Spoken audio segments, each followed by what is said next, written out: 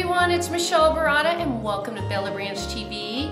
Today's DIY is another no-sew project. I know these were popular. You guys wrote them in your comments and I have some more for you. So this one is another bag. I know that the pencil bag and the makeup case was super popular, but this one I love. This one's so cool, and we're gonna make embellished in like with a monogram on there. Here's one with an L, here's one with an M, here's one with a G. I think they turn out so cool, and you guys are gonna have so much fun making them. It's literally fabric glue, fabric, and ribbon, and a zipper, and that's it.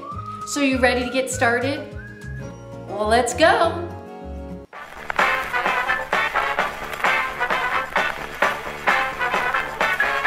What you'll need for this project is some heavy-duty fabric, a 9-inch zipper, no-sew glue, scissors,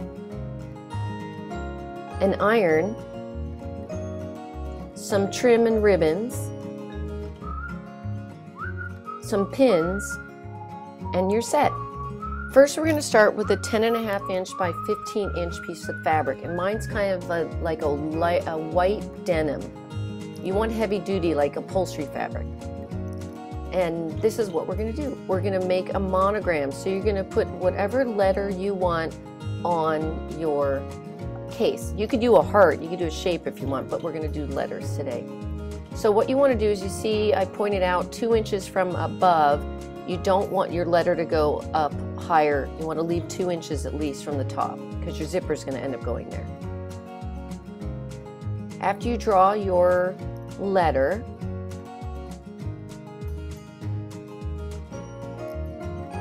you're going to start gluing your embellishments and trims and ribbons on, and this is the really fun part of the whole thing. So you're just going to kind of make it like a mishmash of all different ribbons. So I started off with this cool little trim that has pom-poms. This one's kind of a funky one. Here's some velvet ribbon, and I'm going to add some sequins on top of that. And a lot of these fabrics, or a lot of these ribbons, like the pom-poms trims, I got at Michael's, and then the other ones, like the sequins, I got at a fabric store. And they're not very expensive, and you can buy small yardages. And then you're going to just follow along, and what you're doing is you're just taking the fabric glue and you're just putting a bead of that glue around as you go on the letter that you just drew. And then, like me, I like adding things on top, so I added some more little gold trim over that red velvet ribbon. And then right here I had this cool, it's kind of like an eyelashy kind of a trim that I really liked, so I wanted to add that there. And then I'm going to add some more sequins on there because I thought that balanced it off from the other sequins that I put over on the teal side. Look how cool that is. I think it's so cool. Now it's time to add the zipper. So you want to open up your fabric, and then you're going to put your monogram side down. And you're going to take a 1/2 inch on both sides and iron that in for a seam allowance to add your zipper. Then you see how I have the zipper pull facing up? You're going to put that at the center of the fabric, and then put a bead of your fabric glue on one side, and be sure not to get it close to the actual zipper mechanism because it will keep it shut forever.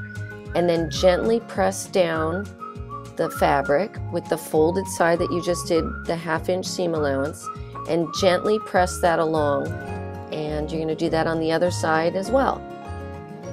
And then you're going to let that dry, and it's going to take a couple hours to dry enough to work on it again, but it's going to fully dry in about 24 hours. After that part dries, you're going to open it up, open the zipper up, and you're going to flip it inside out. Now it's time to glue the sides shut.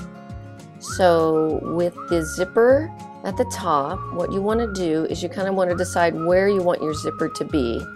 At first I close it, and then I kind of position it. See how I have it where it's about a 1/2 inch down from the top? That's because I want the zipper to be decorative above my monogram. I like that look about that. So then what you want to do after you've decided where you want to position it, you're going to open up your zipper about halfway, and start putting a bead of glue along the sides. So starting with one side, and then you're going to position the two pieces together and sandwich them together. Then flip it over, and then you're going to do it on the other side.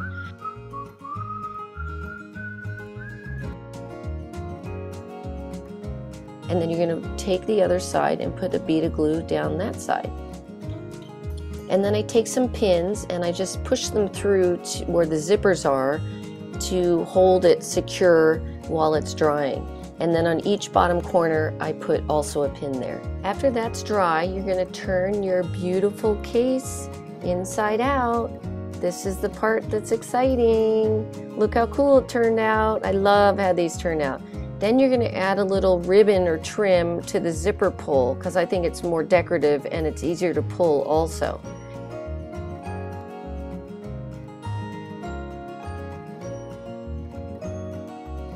I hope you guys loved today's project. I think it turned out fantastic. I love it. And here's my favorite, the L for my daughter Lily. Although I do like the M because it's for me.